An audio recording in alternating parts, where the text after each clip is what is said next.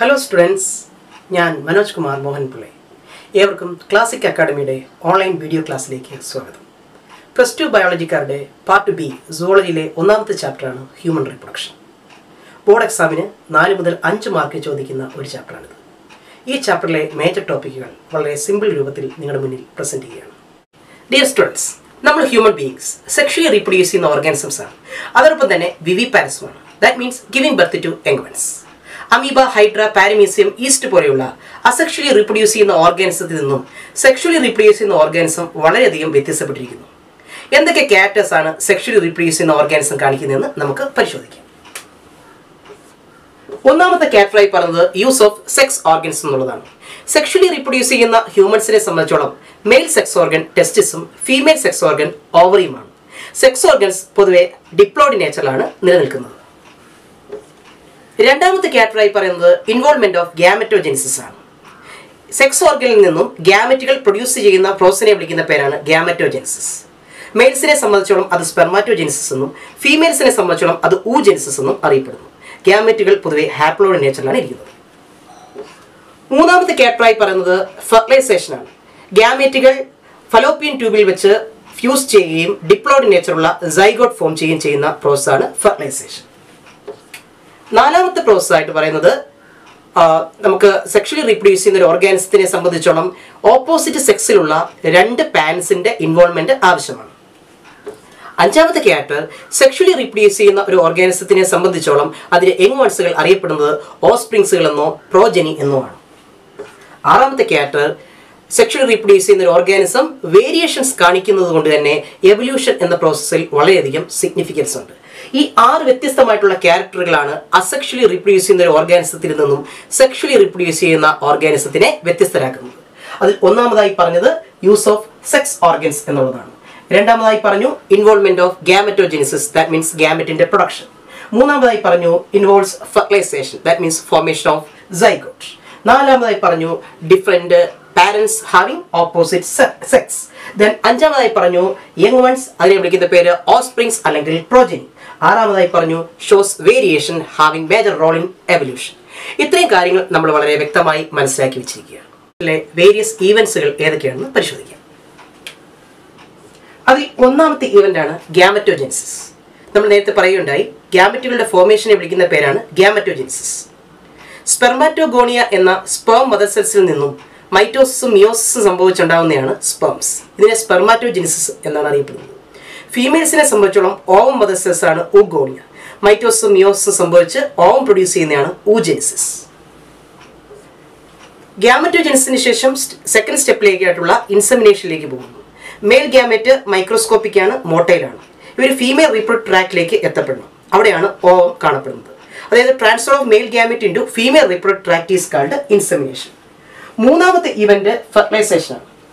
Fallopian ട്യൂബിന്റെ ampullary isthmic ജംഗ്ഷനിൽ വെച്ച് mail ഗ്യാമറ്റും female ഗ്യാമറ്റും fuse ചെയ്ത് ഡിപ്ലോയിഡ് സ്ട്രക്ചർ ആയിട്ടുള്ള സൈഗോട്ട് ഫോം ചെയ്യുന്ന പ്രോസസ്സാണ് ഫെർട്ടിലൈസേഷൻ. നാലാമത്തെ ഇവന്റ് ഇംപ്ലാന്റേഷൻ ആണ്. ഫെർട്ടിലൈസേഷൻ കഴിഞ്ഞതിന് ശേഷം ഡിപ്ലോയിഡ് നേച്ചറുള്ള സൈഗോട്ടിന് ക്ലീവേജ് സംഭവിക്കുകയും 2, 4, 8 പോലെയുള്ള കണ്ടീഷനിലേക്ക് മാറുകയും അവസാനം ബ്ലാസ്റ്റോസിസ്റ്റ് എന്ന സ്റ്റേജിലേക്ക് എത്തിപ്പെടുകയും ചെയ്തു. ഒരു ബ്ലാസ്റ്റോസിസ്റ്റിനെ സംബന്ധിച്ചോളം ഔട്ടർ മോസ്റ്റ് ആയിട്ടുള്ള ട്രോഫോബ്ലാസ്റ്റും ഇന്നർ മോസ്റ്റ് ആയിട്ടുള്ള സെൽ മാസും കാണപ്പെടുന്നു. ഈ ട്രോഫോബ്ലാസ്റ്റ് യൂട്രസിന്റെ എൻഡോമെട്രിയത്തിൽ വന്ന് അറ്റാച്ച് ചെയ്ത് ഫോം ചെയ്യുന്ന ഒരു സ്ട്രക്ചറാണ് ഇംപ്ലാന്റേഷൻ എന്ന് പറയുന്നത്. അടുത്ത സ്റ്റെപ്പ് എന്ന് പറയുന്നത് ഗസ്റ്റേഷൻ ആണ്. ഇങ്ങനെ വന്ന് അറ്റാച്ച് ചെയ്ത ഒരു ട്രോഫോബ്ലാസ്റ്റിനെ സംബന്ധിച്ചോളം അതിൻ്റെ ഉള്ളിൽ സെൽമാസ് ഉണ്ട്. സെൽമാസിനെ ഡിഫറൻഷിയേറ്റ് ചെയ്യാനുള്ള കഴിവുണ്ട്, ഒരു എംബ്രിയോ ആകാനുള്ള കഴിവുണ്ട്. ആ എംബ്രിയോണിക് ഡെവലപ്മെന്റിനെ വിളിക്കുന്ന പേരാണ് ഗസ്റ്റേഷൻ എന്നറിയപ്പെടുന്നത്. അതിനുശേഷം ഫുള്ളി മെച്ചുവർ ആയിട്ടുള്ള ഒരു എംബ്രിയോയെ സംബന്ധിച്ചോളം ഫീറ്റൽ ഇജക്ഷൻ റിഫ്ലക്സ് എന്ന ഒരു സിഗ്നലിന്റെ ഫലമായിട്ട് ബർത്ത് കനാലിലൂടെ യൂട്രസിൽ നിന്നും പുറത്തു വരേണ്ട ആവശ്യമുണ്ട്. അങ്ങനെ ബേബി ബർത്ത് കനാൽ വഴി പുറത്തേക്ക് എത്തുന്ന ആ പ്രോസസ്സിനെ വിളിക്കുന്ന പേരാണ് പാർച്ചുറേഷൻ. അവസാനത്തെ പ്രോസസ്സ് അല്ലെങ്കിൽ ഈവന്റ് ആയിട്ട് കരുതുന്നത് ലാക്ടേഷൻ ആണ്. ഡെലിവറിക്ക് ശേഷം അമ്മയുടെ മാമറി ഗ്ലാൻഡ് ഡിഫറൻഷിയേറ്റ് ആവുകയും മിൽക്ക് ഇജക്ട് ചെയ്യുകയും ചെയ്യുന്നു. കുഞ്ഞിന് ആവശ്യമായിട്ടുള്ള ന്യൂട്രിയൻ റിച്ച് ആയിട്ടുള്ള ആന്റിബോഡി റിച്ച് ആയിട്ടുള്ള മിൽക്ക് ഇതിലൂടെ കുഞ്ഞിന് കിട്ടുകയും ചെയ്യുന്നു. നമ്മൾ മനസ്സിലാക്കേണ്ട കാര്യം, കുട്ടിക്ക് ഏറ്റവും ആവശ്യമുള്ള ആദ്യത്തെ മിൽക്കാണ് കൊളസ്ട്രോൾ, ഇമ്മ്യൂണോഗ്ലോബിൻ എ പോലെയുള്ള ആന്റിബോഡി ധാരാളമായി ഇതിൽ കാണപ്പെടുന്നു. മിക്കവാറും ബോർഡ് എക്സാമുകൾക്ക് ആവർത്തിക്കുന്ന ഒരു ക്വസ്റ്റ്യൻ ആണ് ഈവൻറ്റ്സ് ഓഫ് ഹ്യൂമൻ റീപ്രൊഡക്ഷൻ എന്ന് പറയുന്നത്.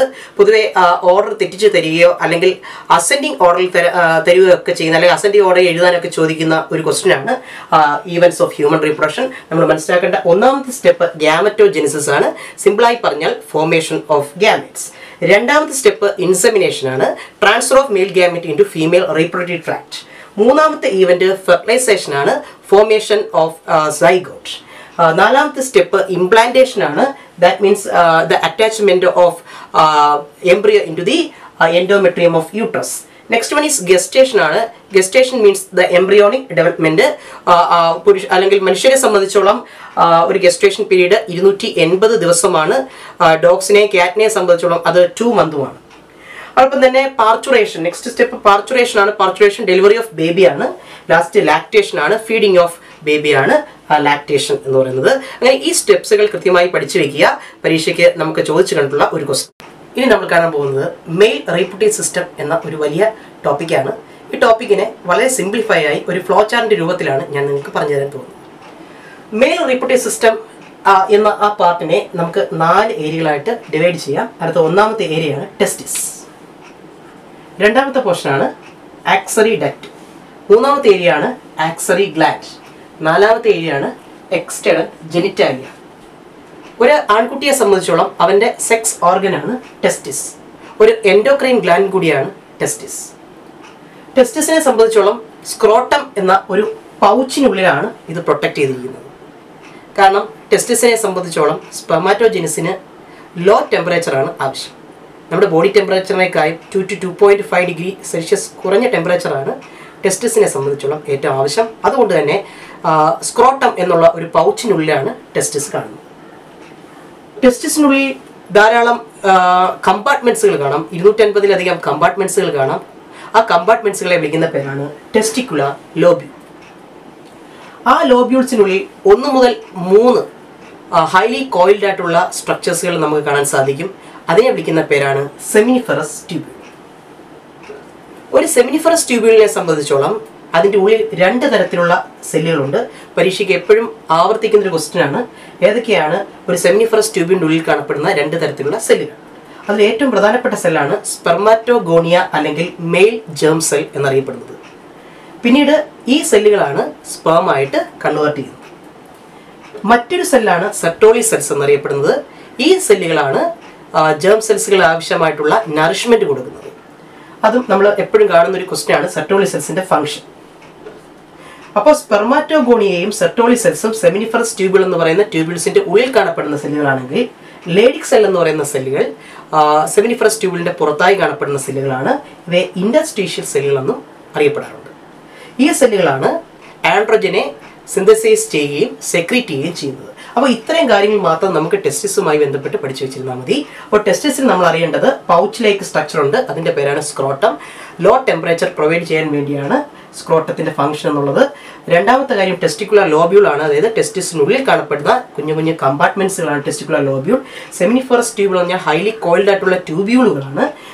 സ്പെർമാറ്റോഗോണി എന്ന് പറഞ്ഞാൽ ശരിക്കും സ്പേം മദർ സെല്ലുകളാണ്, അവയാണ് പിന്നീട് കൺവേർട്ട് ചെയ്ത് സ്പേമായി മാറുന്നത്. സെർട്ടോളി സെൽസ് എന്ന് പറയുന്നത് നറിഷ്മെന്റ് ചെയ്യുന്ന സെല്ലുകളാണ്. ജേം സെൽസിന് ആവശ്യമായിട്ടുള്ള നറിഷ്മെന്റ് കൊടുക്കുകയും അവർ സ്പേമായി മാറുകയും ചെയ്യുന്നുണ്ട്. ലേഡിക് സെൽസിനെ സംബന്ധിച്ചുള്ള ആൻഡ്രോജൻ സിന്തസൈസ് ചെയ്യുകയും സെക്രീറ്റ് ഒക്കെ ചെയ്യുന്നത് ലേഡിക് സെൽസ് അല്ലെങ്കിൽ ഇന്റർസ്റ്റീഷ്യൽ സെൽസ് ആണ്. ഇത്രയും കാര്യങ്ങൾ നിങ്ങൾ ടെസ്റ്റിസിൽ പഠിച്ചിരുന്നാൽ മതിയാണ്. അടുത്തതായിട്ട് നമുക്കറിയേണ്ടത് ആക്സറി ഡക്റ്റുകളാണ്. ഡക്റ്റ് അല്ലെങ്കിൽ ഡക്റ്റ് സിസ്റ്റം എന്നും ഇതിനെ അറിയപ്പെടാറുണ്ട്. പ്രധാനമായിട്ടും സെമിനിഫറസ് ട്യൂബിൻ്റെ ഉള്ളിലാണ് സ്പേം പ്രൊഡ്യൂസ് ചെയ്യുന്നതെന്നാണ് നമ്മളിപ്പോൾ പറഞ്ഞത്. അവിടെ നിന്ന് സ്പേംസ് റെറ്റെ ടെസ്റ്റിസ് എന്ന് പറയുന്ന ഒരു ട്യൂബ്സ് വഴി വാസ എഫറൻഷ്യയിൽ എത്തുകയും അവിടെ നിന്ന് എപ്പിഡിഡൈമിസ് എന്ന് പറയുന്ന ഒരു ഡക്റ്റിലേക്ക് എത്തുകയും അവിടെ നിന്നും വാസ് ഡെഫറൻസ് എന്ന് പറയുന്ന ഏറ്റവും നീളമുള്ള ഡക്റ്റിൽ എത്തപ്പെടുകയും ചെയ്യും. ഈ 4 പ്രധാനപ്പെട്ട ഡക്റ്റുകളാണ് നിങ്ങൾ അറിഞ്ഞിരിക്കേണ്ടത്. ഒന്നാമത് റെറ്റെ ടെസ്റ്റിസ്, വാസ എഫറൻഷ്യ, എപ്പിഡിഡൈമിസ് ആൻഡ് വാസ് ഡെഫറൻസ്. ഈ 4 ഡക്റ്റുകൾ ഡക്റ്റ് സിസ്റ്റത്തിന്റെ ഭാഗമാണ്. ഈ വാസ് ഡെഫറൻസ് എന്ന് പറയുന്ന ഏറ്റവും ലോങ്സ്റ്റ് ആയിട്ടുള്ള ഡക്റ്റ് യൂറിനറി ബ്ലാഡറിന്റെ അവിടെ സെമിനൽ വെസിക്കിൾ എന്ന് പറയുന്ന ഗ്ലാൻഡുമായി ചേർന്നിട്ട് ഒരു ഇജാക്കുലേറ്ററി ഡക്റ്റായി മാറുന്നുണ്ട്. ആ ഡക്റ്റിന്റെ പേരും കൂടെ ഒന്ന് ഓർത്തിരിക്കുക. എങ്കിൽ തന്നെയും മെയിനായിട്ട് ഡക്റ്റ് സിസ്റ്റം ചോദിക്കുകയാണെങ്കിൽ ഈ 4 പറഞ്ഞിരുന്നാൽ മതി. കാരണം ഇത് യൂറിനറി ബ്ലാഡറിന്റെ അവിടെ വെച്ച് ഫോം ചെയ്യുന്ന ഒരു ഡക്റ്റാണ്, ഒരു കോമൺ ഇജാക്കുലേറ്ററി ഡക്റ്റാണ്. അപ്പോൾ ഡക്റ്റ് സിസ്റ്റം ചോദിക്കുമ്പോൾ റെക്റ്റേ ടെസ്റ്റിസ്, വാസ എഫറൻഷ്യ, എപ്പിഡിഡൈമിസ്, വാസ് ഡെഫറൻസ് എന്നുള്ള ഡക്റ്റുകളുടെ പേരുകൾ വേണം പറയാൻ. അടുത്തായിട്ട് നമ്മൾ അറിയേണ്ടത് ആക്സറി ഗ്ലാൻഡുകളെ കുറിച്ചാണ്. നമുക്കറിയാം ഒരു മെയിലിനെ സംബന്ധിച്ചോളം അവൻ്റെ ഗ്യാമെറ്റുകൾ എന്ന് പറഞ്ഞാൽ സെമനാണ്, സ്പേമാണ്. സ്പേമിനെ സംബന്ധിച്ചോളം സ്പേംസ് ക്യാരി ചെയ്യുന്നത് സെമൻ വഴിയാണ്. അപ്പോൾ തീർച്ചയായിട്ടും സെമൻ പ്രൊഡ്യൂസ് ചെയ്യുന്നത് ഗ്ലാൻഡുകളാണ്. ആ ഗ്ലാൻഡുകൾ 3 തരത്തിലുള്ള ഗ്ലാൻഡുകളുടെ പേരാണ് നമ്മൾ പഠിക്കേണ്ടത്. അതിനകത്ത് ഒന്നാമത്തെ ഗ്ലാൻഡാണ് പ്രോസ്റ്റേറ്റ് ഗ്ലാൻഡ് എന്ന ഗ്ലാൻഡ്. ഇതൊരു അൺപെയർഡ് ഗ്ലാൻഡ് ആണെന്നുള്ള കാര്യം മനസ്സിലാക്കുക. എപ്പോഴും പരീക്ഷയ്ക്ക് ചോദിക്കുന്ന ഒരു ക്വസ്റ്റ്യൻ ആണ്. അൺപെയർഡ് ഗ്ലാൻഡ് ആയിട്ടുള്ള മെയിൽ ഗ്ലാൻഡ് ഏതാണെന്ന് ചോദിച്ചു കഴിഞ്ഞാൽ അത് പറയണം പ്രോസ്റ്റേറ്റ് ഗ്ലാൻഡാണ്, റീപ്രൊഡക്റ്റീവ് ഗ്ലാൻഡാണ്, ആക്സറി ഗ്ലാൻഡാണ്. മറ്റ് ഒരു ഗ്ലാൻഡാണ് സെമിനൽ വെസിക്കിൾ എന്ന് പറയുന്നത്. അത് പെയർഡ് ഗ്ലാൻഡാണ്. അതുപോലെ തന്നെ മറ്റൊരു ഗ്ലാൻഡാണ് ബൾബോ യൂറിത്ര ഗ്ലാൻഡ്, അതും പെയർഡ് ഗ്ലാൻഡാണ്. അപ്പോൾ ചോദിക്കുന്ന ക്വസ്റ്റ്യൻ എന്ന് പറയുമ്പോൾ what are the major paired gland in mail reproductive system എന്ന് ചോദിച്ചു കഴിഞ്ഞാൽ സെമിനൽ വെസിക്കിളും ബൾബോ യൂറിത്ര ഗ്ലാൻഡും പറയാം. ബൾബോ യൂറിത്ര ഗ്ലാൻഡിന്റെ മറ്റൊരു പേരാണ് കൗപ്പേഴ്സ് ഗ്ലാൻഡ് എന്നും പറയാറുണ്ട്. ഇനി ചോദിക്കുന്ന ഒരു ക്വസ്റ്റ്യൻ ആണ്, എന്താണ് ബൾബോ യൂറിത്ര ഗ്ലാൻഡിന്റെ ഫംഗ്ഷൻ? അത് ലൂബ്രിക്കന്റ് പ്രൊഡ്യൂസ് ചെയ്യുന്ന ഗ്ലാൻഡ് ആണെന്ന് പറയണം. പരീക്ഷ മിക്കവാറും ചോദിക്കുന്ന ക്വസ്റ്റ്യൻ ആണ്, what is the role of ബൾബോ urethra gland? അപ്പോൾ ഫംഗ്ഷൻ പറയണം പ്രൊഡ്യൂസ് ലൂബ്രിക്കന്റ്. അതേപോലെ തന്നെ അൺപെയർഡ് ഗ്ലാൻഡിന്റെ പേര് ചോദിച്ചാൽ പ്രോസ്റ്റേറ്റ് ഗ്ലാൻഡ് പറയണം. അപ്പോൾ ഈ 3 ഗ്ലാൻഡും കൂടെ പ്രൊഡ്യൂസ് ചെയ്യുന്ന ആ പ്രൊഡക്ഷനെ സെമിനൽ പ്ലാസ്മ എന്നാണ് അറിയപ്പെടുന്നത്. ഈ 3ന്റെയും കൂടെ പ്രൊഡക്ഷനെ ഒരുമിച്ച് അറിയപ്പെടുന്ന പേര് സെമിനൽ പ്ലാസ്മ എന്നാണ്. ഈ സെമിനൽ പ്ലാസ്മയിലാണ് സ്പേം വരുന്നത്. അപ്പോൾ സെമിനൽ പ്ലാസ്മ പ്ലസ് സ്പേം ആണ് സെമൻ എന്നറിയപ്പെടുന്നത്. അപ്പോൾ ആക്സറി ഗ്ലാൻഡിൽ ഇത്രയും കാര്യങ്ങൾ നമ്മളൊന്ന് മനസ്സിലാക്കുക. കാരണം സ്പേമിന്റെ ട്രാൻസ്പോർട്ടിന് ഏറ്റവും ആവശ്യമായിട്ടുള്ള ഘടകമാണ് ഈ സെമിനൽ പ്ലാസ്മ എന്ന് പറയുന്നത്. അത് പ്രൊഡ്യൂസ് ചെയ്യുന്ന ആക്സറി ഗ്ലാൻഡ് ആണ്.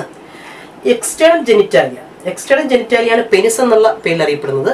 പുരുഷനെ സംബന്ധിച്ചോളം പുരുഷന്റെ കോപ്പുലേറ്ററി ഓർഗൻ ആണ് പെനിസ്. അതുപോലെ തന്നെ ഇൻസെമിനേഷന് സഹായിക്കുന്ന ഒരു ഓർഗൻ കൂടിയാണ് പെനിസ്. പെനിസിന്റെ എൻഡ് ബൾജ് ചെയ്തിരിക്കുന്ന ഒരു പോർഷൻ ഉണ്ട്, അതിന്റെ പേരാണ് ഗ്ലാൻഡ്സ് പെനിസ് എന്നറിയപ്പെടുന്ന portion. Glands penis most sensitive part of A mail എന്നറിയപ്പെടുന്നത് ഗ്ലാൻഡ്സ് പെനിസ് ആണ്. അതുപോലെ തന്നെ യൂറിത്രൽ മീറ്റസ് എന്ന് പറയുന്നത് ഒരു കോമൺ ഓപ്പണിംഗ് ആണ്.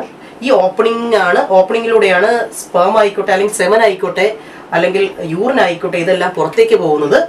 യൂറിത്രൽ മീറ്റസ് എന്ന് പറയുന്ന ഒരു കോമൺ ഓപ്പണിങ്ങിലാണ്. അപ്പോൾ പെനിസിന്റെ എൻഡിലായിട്ട് അല്ലെങ്കിൽ ഏറ്റവും എൻഡിലായിട്ട് കാണപ്പെടുന്ന ഒരു ഓപ്പണിംഗ് ആണ് യൂറിത്രൽ മീറ്റസ് എന്ന് മനസ്സിലാക്കുക. അതോടൊപ്പം തന്നെ പെനിസിനെ കവർ ചെയ്തുകൊണ്ട് ഒരു ലൂസ് ഷീൽഡഡ് ആയിട്ടുള്ള ഒരു ഷീത്ത് കാണപ്പെടുന്നു. അതിനെ വിളിക്കുന്ന പേരാണ് ഫോർസ്കിൻ എന്നറിയപ്പെടുന്നത്. അതും ജസ്റ്റ് ഒന്ന് ഓർത്തിരിക്കുക. അപ്പോൾ ഇത്രയും കാര്യങ്ങൾ ജസ്റ്റ് എക്സ്റ്റേണൽ ജെനിറ്റാലിയിൽ ഓർത്തിരുന്നാൽ മതി. എക്സ്റ്റേണൽ ജെനിറ്റാലിൽ എന്നറിയപ്പെടുന്ന പെനിസ് എന്ന് മനസ്സിലാക്കുക. അതിൻ്റെ സെൻസിറ്റീവ് പാർട്ടാണ്, കോണിക്കൽ ബൾജ്ഡ് പോർഷനാണ് ഗ്ലാൻഡ്സ് പെനിസ് എന്ന് മനസ്സിലാക്കുക. ഇനി പുറത്തേക്ക് തുറക്കുന്ന ഒരു കോമൺ ഓപ്പണിംഗ് ഉണ്ട്, അതിൻ്റെ പേര് യൂറിത്രൽ മീറ്റസ് എന്ന് മനസ്സിലാക്കുക. ദെൻ അവയെ കവർ ചെയ്തിരിക്കുന്ന അതിൻ്റെ എൻഡിലായി കവർ ചെയ്തിരിക്കുന്ന ഒരു ലൂസ് ഷീത്ത് ഓഫ് സ്കിൻ ആണ് ഫോർ സ്കിൻ എന്ന് മനസ്സിലാക്കുക.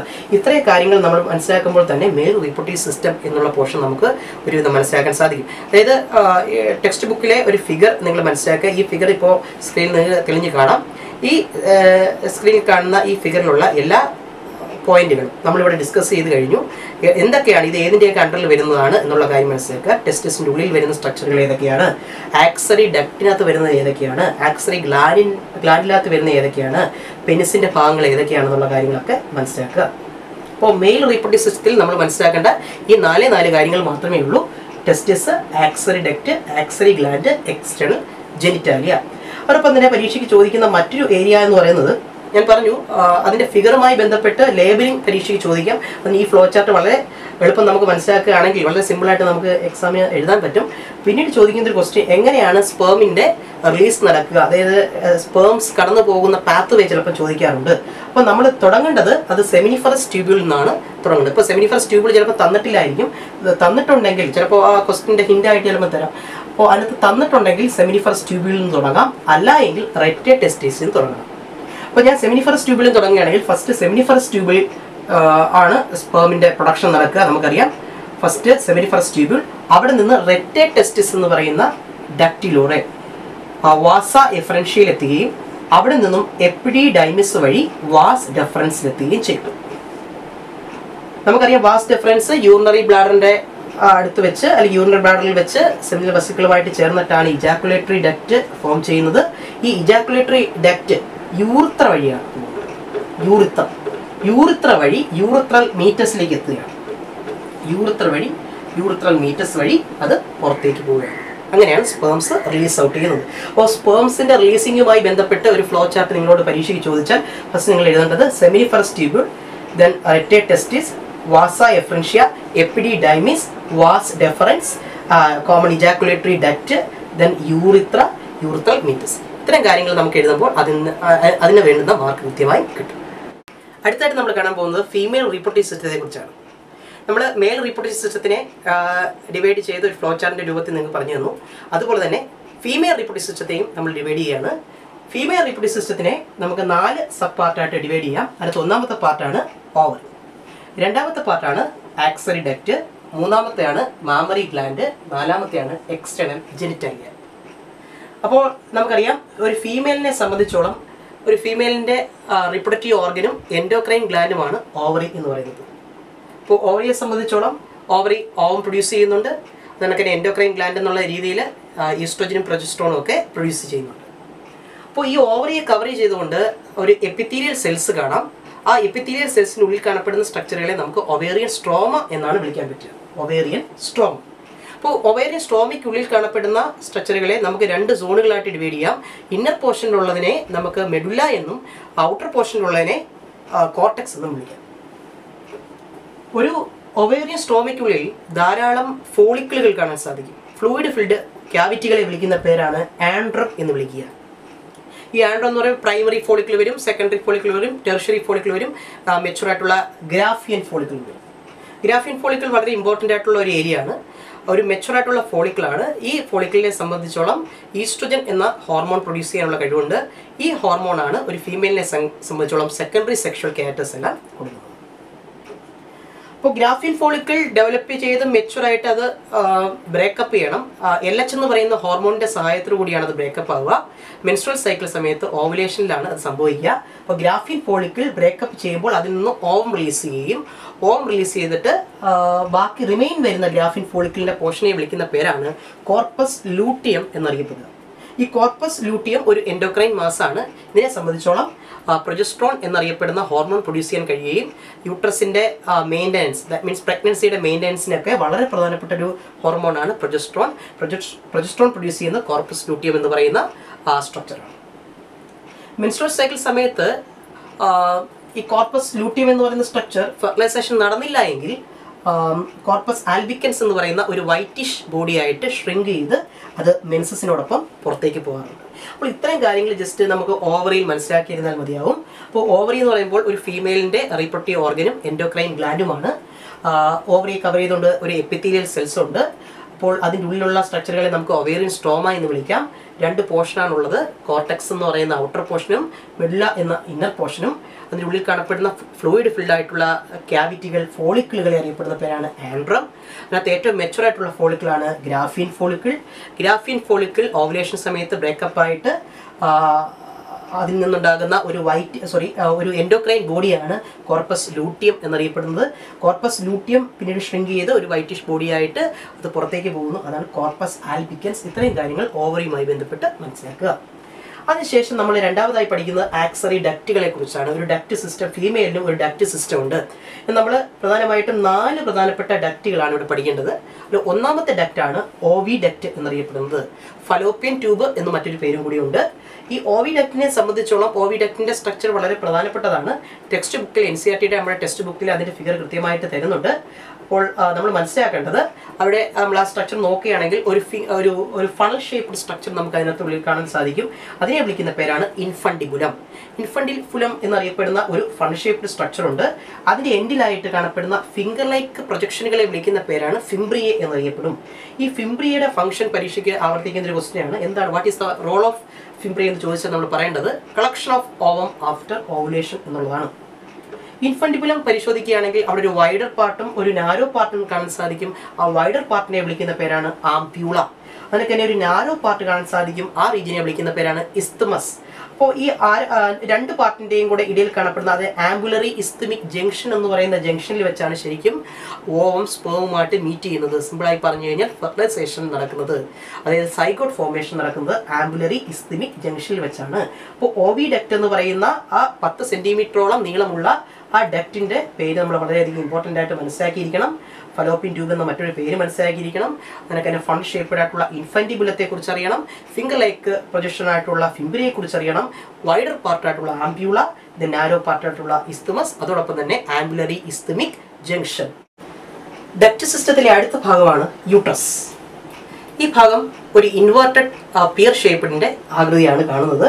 ഇതിനെ വോം എന്നും അറിയപ്പെടാറുണ്ട്.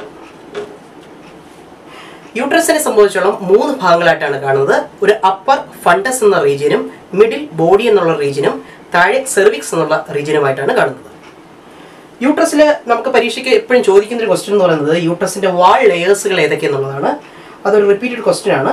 അപ്പോൾ നമ്മൾ മനസ്സിലാക്കേണ്ടത് യൂട്രസിൻ്റെ ഇന്നർ മോസ്റ്റ് ആയിട്ട് നമുക്ക് കാണാൻ സാധിക്കുന്ന ഒരു തിന്നായിട്ടുള്ളൊരു ലെയർ ഉണ്ട്, അതാണ് പെരിമെട്രിയം എന്നറിയപ്പെടുന്നത്. മിഡിലായിട്ട് കാണപ്പെടുന്ന ഒരു സ്ട്രക്ചർ ഉണ്ട്, അത് സ്മൂത്ത് മസിൽ കൊണ്ട് നിർമ്മിതമാണ്. അതിനെ വിളിക്കുന്ന പേരാണ് മയോമെട്രിയം. ദെൻ ഒരു ഗ്ലാൻഡുലർ ആയിട്ടുള്ള ഒരു ഔട്ടർ മോസ്റ്റ് പോർഷൻ കൂടിയുണ്ട്, അതാണ് എൻഡോമെട്രിയം എന്നറിയപ്പെടുന്നത്. അപ്പോൾ പെരിമെട്രിയം, മയോമെട്രിയം ആൻഡ് എൻഡോമെട്രിയം എന്നുള്ള 3 ലെയറുകളുടെ പേര് മനസ്സിലാക്കി വെച്ചിരിക്കുക. അതോടൊപ്പം തന്നെ മയോമെട്രിയത്തിൻ്റെ ഫംഗ്ഷൻ എന്താണെന്ന് പലപ്പോഴും ചോദിക്കാറുണ്ട്. മയോമെട്രിയത്തിൻ്റെ ഫംഗ്ഷൻ ചോദിച്ചു കഴിഞ്ഞാൽ പറയേണ്ടത് സ്മൂത്ത് മസിൽസ് കൊണ്ട് നിർമ്മിച്ചിരിക്കുന്നത് കൊണ്ട് തന്നെ ഡെലിവറി സമയത്ത് ഇതിൻ്റെ കോൺട്രാക്ഷൻ മുഖേനയാണ് ബേബിയുടെ ഇജക്ഷന് സഹായിക്കുന്നത് എന്നുള്ള കാര്യം മനസ്സിലാക്കുക. അപ്പോൾ ഡെലിവറി സമയത്തുള്ള സ്മൂത്ത് മസിൽസിൻ്റെ കോൺട്രാക്ഷൻ അപ്പോൾ നമ്മൾ മനസ്സിലാക്കേണ്ടത് മയോമെട്രിയുമായി റിലേറ്റ് ചെയ്തിരിക്കുന്നു. എൻഡോമെട്രിയം നമ്മൾ പറഞ്ഞു ഒരു ഗ്ലാൻഡുലർ ആയിട്ടുള്ള ഒരു ഏരിയ കൊണ്ടാണ് നിർമ്മിച്ചിരിക്കുന്നതെന്ന് പറഞ്ഞു, ലെയർ കൊണ്ടാണ് നിർമ്മിച്ചിരിക്കുന്നതെന്ന് പറഞ്ഞു. മെൻസ്ട്രൽ സൈക്കിൾ സമയത്ത് സൈക്ലിക്കൽ ചേഞ്ചസ് സംഭവിക്കുക എൻഡോമെട്രിയൽ ലൈനിങ്ങിനാണ്. അപ്പോൾ മെൻസ്ട്രൽ സൈക്കിൾ സമയത്ത് മെൻസസ് പുറത്തേക്ക് പോകുമ്പോൾ അതിൽ കാണപ്പെടുന്ന ടിഷ്യൂസ്, അതായത് യൂട്രൈൻ ടിഷ്യൂ എന്ന് പറയുന്നത് എൻഡോമെട്രിയത്തിൻ്റെ വാൾ ലെയേഴ്സ് ആണെന്നുള്ള കാര്യം മനസ്സിലാക്കുക. അപ്പോൾ ഇത്രയും കാര്യങ്ങളാണ് യൂട്രസിൽ നമ്മൾ മനസ്സിലാക്കേണ്ടത്. അതിനുശേഷം താഴെ കാണപ്പെടുന്ന ഒരു കനാൽ ലൈക്ക് സ്ട്രക്ചർ ഉണ്ട്, അതാണ് സെർവിക്സ് എന്നുള്ള പേരിൽ അറിയപ്പെടുന്നത്. ആ സെർവിക്സിന്റെ തൊട്ട് താഴെ കാണപ്പെടുന്ന ഒരു ഓപ്പണിംഗ് ഉണ്ട്, അതിന്റെ പേരാണ് വജൈന. അപ്പൊ ഈ സെർവിക്സും വജൈനയും കൂടെ ചേർന്ന സ്ട്രക്ചറിനെ ആണ് നമ്മൾ ബർത്ത് കനാൽ എന്നറിയപ്പെടുന്നത്. ബർത്ത് കനാൽ ഇതുവഴിയാണ് ബേബി പുറത്തേക്ക് എത്തുക. അപ്പൊ നിങ്ങൾ മനസ്സിലാക്കേണ്ടത് ആക്സറി ഡക്റ്റുമായി ബന്ധപ്പെട്ട 4 കാര്യങ്ങളുണ്ട്. Oviduct, uterus, cervix and vagina. ഇത്രയും കാര്യങ്ങൾ പഠിക്കുമ്പോഴേക്കും ആക്സറി ഡക്റ്റ് അവിടെ കംപ്ലീറ്റ് ആകുന്നു. ഇനി നമ്മൾ അറിയേണ്ടത് മാമറി ഗ്ലാൻഡ് ആണ്. മാമറി ഗ്ലാൻഡ് ഒരു ഫീമെയിലിനെ സംബന്ധിച്ചോളം ഡെവലപ്ഡ് ആണ്. അതിന് കാരണം ഈസ്ട്രജൻ എന്നുള്ള ഒരു ഹോർമോണിൻ്റെ പ്രസൻസ് ഉള്ളത് കൊണ്ടാണ്. അപ്പോൾ ഒരു മാമറി ഗ്ലാൻഡ് എന്ന് പറയുന്നത് ശരിക്കും ഒരു ഫാറ്റി ടിഷ്യൂ ആണ്, ഗ്ലാൻഡുലാർ ടിഷ്യൂ ആണ്. മിൽക്ക് ഇജക്ഷൻ ആണ് മേജർ ഫംഗ്ഷൻ. ഇതൊക്കെ നമുക്കറിയാവുന്ന കാര്യങ്ങളാണ്. പക്ഷെ പരീക്ഷയ്ക്ക് ചോദിക്കുക മിൽക്കിൻ്റെ സെക്രീഷനുമായി ബന്ധപ്പെട്ട് അത് കടന്നു പോകുന്ന മിൽക്ക് കടന്നു പോകുന്ന അതിൻ്റെ പാത്വേ മിക്കവാറും പരീക്ഷയ്ക്ക് ചോദിക്കുക. ഫ്ലോ ചാർട്ടിൻ്റെ രൂപത്തിൽ ചോദിക്കുകയാണെങ്കിൽ നമ്മൾ തുടങ്ങേണ്ടത് മാമറി ഗ്ലാൻഡിൻ്റെ മാമറി ലോബ്, ഞാൻ എമൗണ്ട് അവിടെ റെപ്രസെൻറ്റ് ചെയ്യുന്നത് മാമറി എന്നുള്ള ഒരു ടേമാണ്. അപ്പോൾ മാമറി ലോബ് എന്ന് പറയുന്ന ഒരു സ്ട്രക്ചർ ഉണ്ട്. ആ മാമറി ലോബിൽ നിന്നും അടുത്ത സ്ട്രക്ചറായിട്ടുള്ള മാമറി ആൽവിയോളെ മനസ്സിലാക്കുക. ഈ മാമറി ആൽവിയോളയാണ് ശരിക്കും മിൽക്കിനെ സെക്രീറ്റ് ചെയ്യുകയും സ്റ്റോർ ചെയ്യുകയൊക്കെ ചെയ്യുന്ന സ്ട്രക്ചർ. മാമറി ആൽവിയോളയാണ് വളരെ ഇമ്പോർട്ടൻ്റ് ആയിട്ടുള്ള ഏരിയയാണ് മാമറി ആൽവിയോളെ. അവിടെ നിന്നും മാമറി ട്യൂബ്യൂൾ, മാമറി ട്യൂബിൽ നിന്നും mammary duct, then mammary ആംബ്യൂള, then ലാക്റ്റിഫറസ് duct. ലാക്റ്റിഫറസ് duct കാണപ്പെടുന്നത് നിപ്പിളിനുമായിട്ട് ബന്ധപ്പെട്ടാണ്. ഒരു കുഞ്ഞ് മുലപ്പാൽ സക്ക് ചെയ്യുന്നത് ശരിക്കും ലാക്റ്റിഫറസ് ട്യൂബിളിൽ നിന്നാണ്. അതായത് നിപ്പിളിൽ കാണപ്പെടുന്ന ലാക്റ്റിഫറസ് ട്യൂബിൾ വഴിയാണ് കുഞ്ഞ് മിൽക്ക് സക്ക് ചെയ്യുന്നത്. അപ്പോൾ നമ്മൾ മാമറി ഗ്ലാൻഡിനകത്തുള്ള ആ സ്ട്രക്ചേഴ്സ് അല്ലെങ്കിൽ ആ പാർട്സ് ചോദിക്കുകയാണെങ്കിൽ ഈ ഓർഡറിൽ ഒന്ന് പഠിച്ചു വെച്ചിരിക്കാൻ നമുക്ക് മാർക്ക് കൃത്യമായിട്ട് കിട്ടും. Mammary lobe, then mammary alveoli, mammary tubule, mammary duct, mammary ആംബ്യൂള, ലാക്റ്റിഫറസ് ട്യൂബിൾ. ഇത്രയും കാര്യങ്ങൾ നമ്മൾ മാമറി ഗ്ലാൻഡിൽ മനസ്സിലാക്കുക. ദെൻ ഏറ്റവും പ്രധാനമായിട്ടുള്ള മറ്റൊരു ഏരിയ ആണ് എക്സ്റ്റേണൽ ജെനിറ്റാലിയ എന്നറിയപ്പെടുന്നത്. മറ്റൊരു പേരും കൂടിയുണ്ട്, വൾവ എന്നും അറിയപ്പെടാറുണ്ട്. 5 പ്രധാനപ്പെട്ട ഭാഗങ്ങളാണ് നമുക്ക് എക്സ്റ്റേണൽ ജെനിറ്റാലിയ കാണാൻ സാധിക്കുക. അവിടെ ഒരു കുഷി ഹെയറി സ്ട്രക്ചർ ഉണ്ട്, അതാണ് മോൺസ് പിബിസ്. സയന്റിഫിക് ഇമ്പോർട്ടൻസ് ഒന്നും ഇല്ലാത്തൊരു ഭാഗമാണ് മോൺസ് പിബിസ്. തൊട്ട് താഴെയായി കാണപ്പെടുന്ന ഒരു മേജർ റീജിയനാണ് ലേബിയ മെജോറ. ഫോൾഡഡ് ആയിട്ടുള്ള ടിഷ്യൂസ് കാണപ്പെടുന്ന ഒരു ഏരിയയാണ് ലേബിയ മെജോറ. അതിൻ്റെ താഴെയായി കാണപ്പെടുന്ന മറ്റൊരു ഫോൾഡഡ് ടിഷ്യൂ ആണ് ഏത്, ലേബിയ മൈനോറ എന്നറിയപ്പെടുന്നത്. അതോടൊപ്പം തന്നെ ക്ലിറ്റോറിസ്, വളരെ സെൻസിറ്റീവ് ആയിട്ടുള്ളൊരു ഫിംഗർ ലൈക്ക് പ്രൊജക്ഷനാണ് ക്ലിറ്റോറിസ് എന്നറിയപ്പെടുന്നത്. Then hymen. ഹൈമനിൽ നിന്നും നമുക്കൊരു ക്വസ്റ്റ്യൻ തീർച്ചയായിട്ടും പ്രതീക്ഷിക്കാവുന്നതാണ്. ഹൈമനെ റിലയബിൾ ഇൻഡിക്കേറ്റർ ഓഫ് വിർജിനിറ്റി എന്ന് വിളിക്കാറില്ല. എന്തുകൊണ്ടാണെന്ന് ചോദിക്കാറുണ്ട്. പലരെയും ഒരു തെറ്റായ ധാരണ ഹൈമൻ എന്നറിയപ്പെടുന്നത്, അതായത് കന്യാചർമ്മം എന്ന് പറയുന്ന ആ സ്ട്രക്ചറിൻ്റെ പ്രസൻസിൽ ഒരു സ്ത്രീയെ വിർജിനായിട്ട് പലരും സങ്കല്പിക്കാറുണ്ട്. പക്ഷേ ഹൈമൻ ഒരു റിലയബിൾ ഇൻഡിക്കേറ്റർ അല്ല എന്നുള്ളതാണ് നമ്മൾ മനസ്സിലാക്കേണ്ടത്. കാരണം പൊതുവെ പലരും വിചാരിച്ചു വെച്ചിരിക്കുന്നത് ഹൈമൻ്റെ ബ്രേക്കപ്പ് സംഭവിക്കുക at the time of first കോയിറ്റസിൽ എന്നുള്ളതാണ്. പക്ഷേ ചില പ്രത്യേക സാഹചര്യങ്ങളിൽ ഇത് ബ്രേക്കപ്പ് ആവാം. പൊതുവെ ഏതെങ്കിലും ഇൻസ്ട്രുമെൻസിൻ്റെ ഇൻസർഷനോ സഡൻ ഫാളോ അല്ലെങ്കിൽ ഹോഴ്സ് ബാക്ക് റൈഡിങ്, സൈക്ലിംഗ് പോലെയുള്ള ഏതെങ്കിലും ആക്ടിവിറ്റീസോ അങ്ങനെയൊക്കെ ഈ ഹൈമൻ ബ്രേക്കപ്പ് ആവാം. ചില സ്ത്രീകളെ സംബന്ധിച്ചോളം കോയിറ്റസ് കഴിഞ്ഞതിന് ശേഷം ഹൈമൻ അവിടെ റിമെയിൻ ചെയ്യുന്നതുകൊണ്ട് നമുക്ക് ഹൈമനെ ഒരു റിലയബിൾ ഇൻഡിക്കേറ്റർ എന്ന് വിളിക്കാൻ സാധിക്കത്തില്ല. ഇപ്പോൾ ഹൈമനുമായി ബന്ധപ്പെട്ടൊരു ക്വസ്റ്റ്യൻ തീർച്ചയായും നമുക്ക് പ്രതീക്ഷിക്കാവുന്നതാണ് എക്സ്റ്റേണൽ ജെനിറ്റാലിയയിൽ നിന്നും. അപ്പോൾ ഈ 4 കാര്യങ്ങളാണ് നമ്മൾ ഫീമെയിൽ റീപ്രൊഡക്റ്റീവ് സിസ്റ്റത്തിൽ മനസ്സിലാക്കേണ്ടത്. തീർച്ചയായിട്ടും ടെക്സ്റ്റ് ബുക്കിൽ ഇതുമായി ബന്ധപ്പെട്ട ഒരു ഫിഗർ, ഫീമെയിൽ റീപ്രൊഡക്റ്റീവ് സിസ്റ്റത്തിൻ്റെ ഒരു ഫിഗർ ഉണ്ട്. ആ ഫിഗർ നന്നായിട്ട് മനസ്സിലാക്കുക. അതിനകത്ത് കൊടുത്തിരിക്കുന്ന ലേബലുകൾ കൃത്യമായി മനസ്സിലാക്കുക. നമ്മൾ മനസ്സിലാക്കി അതിനെ തരംതിരിച്ച് മനസ്സിലാക്കാൻ ശ്രമിക്കുക. ഓവറിയുമായി ബന്ധപ്പെട്ട ഭാഗങ്ങൾ മനസ്സിലാക്കുക. ഓവറി നിങ്ങൾ മനസ്സിലാക്കേണ്ട കാര്യം, ഓവറിയുടെ ഉള്ളിൽ കാണപ്പെടുന്ന ഒവേറിയൻ സ്ട്രോമ, ഫോളിക്കിളായിട്ടുള്ള ആൻഡ്രം, അതിനൊക്കെ തന്നെ graphene follicle, corpus luteum, corpus albicans എന്നുള്ള സ്ട്രക്ചറുകളും, അതോടൊപ്പം തന്നെ ആക്സറി ഡക്റ്റുമായി ബന്ധപ്പെട്ട 4 പ്രധാനപ്പെട്ട ഭാഗങ്ങൾ, oviduct, uterus, then cervix, vagina എന്നുള്ള ഭാഗങ്ങൾ മനസ്സിലാക്കുക. ഓവിഡക്റ്റിൻ്റെ മറ്റൊരു പേര് ഫലോപ്പിയൻ ട്യൂബ് എന്ന് മനസ്സിലാക്കുക. അതിനകത്തുള്ള ഫണൽ ഷേപ്ഡ് പോർഷനാണ് ഇൻഫൻഡിബുലം എന്ന് മനസ്സിലാക്കുക. ഫിംഗർ ലൈക്ക് പ്രൊജക്ഷൻ ആയിട്ടുള്ള ഫിംബിളയുടെ ഫംഗ്ഷൻ കൃത്യമായി മനസ്സിലാക്കുക. Collection of Om after ovulation, wider region ആംപ്യൂള, then narrow region isthmus. യൂട്രസിൻ്റെ 3 റീജിയനുകൾ വളരെ ഇമ്പോർട്ടൻ്റ് എന്ന് പറയാൻ പറ്റില്ല, എങ്കിലും ഒന്ന് മനസ്സിലാക്കേണ്ടത് അപ്പർ ഫണ്ടസ് ഉണ്ട്, യൂട്രൈൻ ഫണ്ടസ് എന്നറിയപ്പെടും. അതേപോലെ തന്നെ ഒരു മിഡിൽ ബോഡിയുണ്ട്, താഴെ സെർവിക്കൽ റീജിയനും ഉണ്ട്. അത് സെർവിക്കൽ ക്യാവിറ്റിയിലേക്ക് തുറക്കുന്നതായിട്ട് ഫിഗറിൽ നമുക്ക് കാണാൻ സാധിക്കും. യൂട്രസിൻ്റെ 3 ലെയറുകൾ വളരെ വളരെ ഇമ്പോർട്ടൻ്റ് ആണ്. Perimetrium, myometrium, endometrium. മയോമെട്രിയവും പെരിമെട്രിയവും repeated question ആണ്. മയോമെട്രിയത്തിനെ സംബന്ധിച്ചോളം അത് ഡെലിവറി സമയത്തുള്ള കോൺട്രാക്ഷൻ മനസ്സിലാക്കുക. എൻഡോമെട്രിയത്തെ സംബന്ധിച്ചോളം നമ്മൾ മനസ്സിലാക്കേണ്ടത് മെൻസ്ട്രുവൽ സൈക്കിൾ സമയത്തെ സൈക്ലിക്കൽ ചേഞ്ച് നടക്കുന്നത് ഈ ലെയറിലാണെന്ന് മനസ്സിലാക്കുക. തൊട്ട് താഴെ കാണപ്പെടുന്ന സെർവിക്സ്, വജേന, ഇത് രണ്ടും കൂടി ചേർന്ന് ബെർത്ത് കനാൽ മനസ്സിലാക്കിയിരിക്കുക. മറ്റൊരു ഗ്ലാൻഡ് പറഞ്ഞത് മാമറി ഗ്ലാൻഡ് ആണ്. മാമറി ഗ്ലാൻഡ് ഡെവലപ്ഡ് ആയിട്ടുള്ള ഒരു ഗ്ലാൻഡാണ്. ഈസ്ട്രോജൻ എന്ന് പറയുന്ന ഹോർമോണാണ് ഇതിന് സഹായിക്കുന്നത്. ഇത് പ്രൊഡ്യൂസ് ചെയ്യുന്നത് ഗ്രാഫീൻ ഫോളിക്കിളാണെന്ന് നമ്മൾ നേരത്തെ സൂചിപ്പിച്ചു. മാമറി ഗ്ലാൻഡിൻ്റെ പ്രധാനപ്പെട്ട സ്ട്രക്ചറുകൾ അല്ലെങ്കിൽ പാർട്സ് എന്ന് മനസ്സിലാക്കുക. ആ റിപ്സിൻ്റെ റീജിയനിൽ നിന്ന് നമ്മൾ സ്റ്റാർട്ട് ചെയ്യണം. Mammary lobe, mammary alveoli importance കൊടുക്കുക. അത് മിൽക്കിൻ്റെ സ്റ്റോറേജും സെക്രീഷനുമാണെന്ന് മനസ്സിലാക്കുക. Mammary tubule, mammary duct, mammary ആംപ്യൂള, ലാക്റ്റിഫറസ് tubule എന്നുള്ള കാര്യം മനസ്സിലാക്കുക. ലാക്റ്റിഫറസ് ട്യൂബ്യൂൾ നിപ്പിൾ റീജിയനിൽ കാണപ്പെടുന്നതും ഈ സമയത്ത് മനസ്സിലാക്കുക. എക്സ്റ്റേണൽ ജെനിറ്റാലിയെ സംബന്ധിച്ചോളം വൾവ മറ്റൊരു പേരാണ്. അതിനകത്തുള്ള 5 ഭാഗങ്ങൾ നോക്കാം. Mons പിബിസ്, ലേബിയ majora, ലേബിയ minora, clitoris, hymen. ഇന്നത്തെ ക്ലിറ്റോറിയസ് സെൻസിറ്റീവ് ആയിട്ടുള്ള ഒരു പാർട്ടാണെന്നുള്ള കാര്യം മനസ്സിലാക്കുക. ഹൈമനെ സംബന്ധിച്ചോളം ഒരു റിലയബിൾ ഇൻഡിക്കേറ്റർ അല്ല എന്നുള്ള കാര്യം നോക്കുക. കോയിറ്റസ് സമയത്ത് ഇത് ബ്രേക്ക് ചെയ്യുന്നുള്ള തെറ്റായ ധാരണ മനസ്സിലാക്കുക. അതില്ല, തെറ്റായ ധാരണ അത് മാറ്റുക.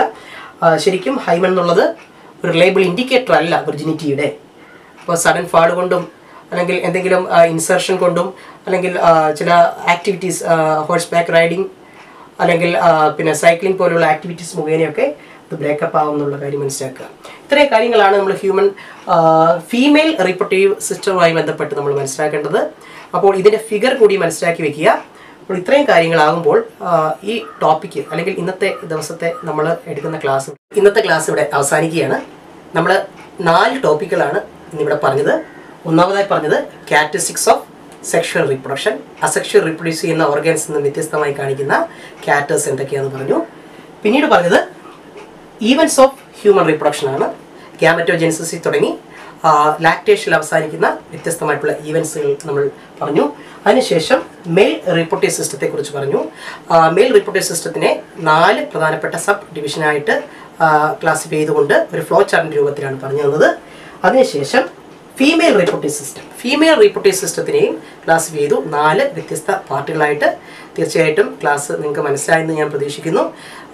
ഏവർക്കും നല്ലൊരു ദിവസം ആശംസിച്ചുകൊണ്ട് ഇനിയും കാണാം. നന്ദി, നമസ്കാരം.